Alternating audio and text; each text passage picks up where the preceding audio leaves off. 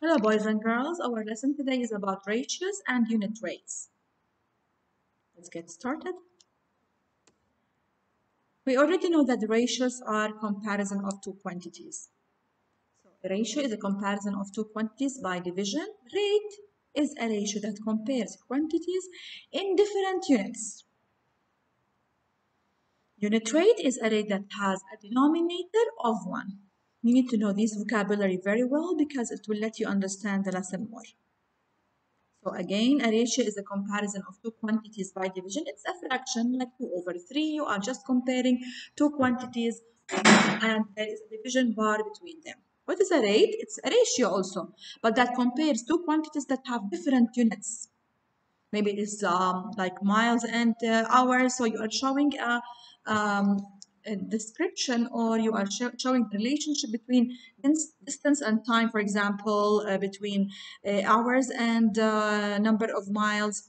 So, and the unit rate is a rate that has a denominator of 1. The denominator for the unit rate is always 1.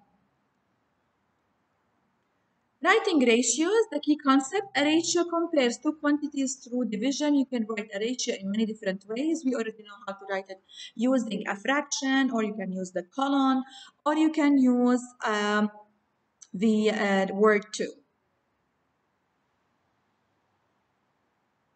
And always you have to simplify your ratio or your fraction by dividing numerator and denominator with the same factor. Examples, let's write the ratio here. You are comparing the 5 inches of snow in 10 hours. So it is, when you simplify it, 5, 10, 5 over 10, you need to divide both the numerator and denominator by 5.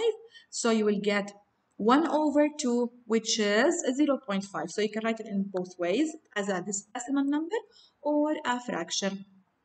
95 copies in 5 minutes. Here you are comparing two things that have different units. As you see here, we are comparing inches and hours. We are comparing the number of copies to the number of minutes. So they are different units. But I can write it also as a ratio. And how do I get the rate? I just simplify it. 95 divided by 5, that's equal to 19.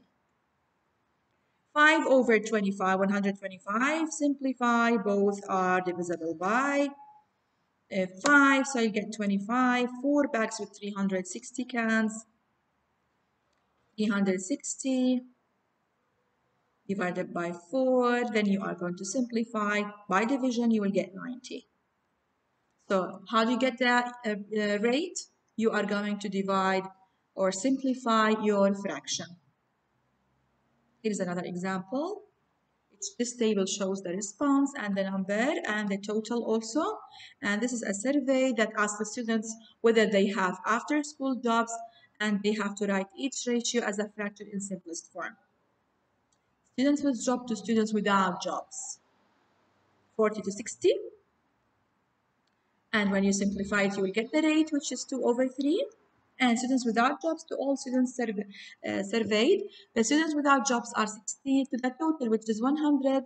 Then you simplify it, you'll get 3 over 4, which is the rate. How to find the rates and unit rates? We know that a ratio that compares quantities with different units of measurement is called a rate. So when you are comparing two different units, that means it's a rate. And the unit rate has the denominator as 1 all the time. This is the example that you have. The table shows prices for different sizes of the same dish. Okay, which size has the lowest unit price? So in the next video, guys, we are going to solve this exercise and we will learn how to find rates and unit rates. Thank you. See you in the next video.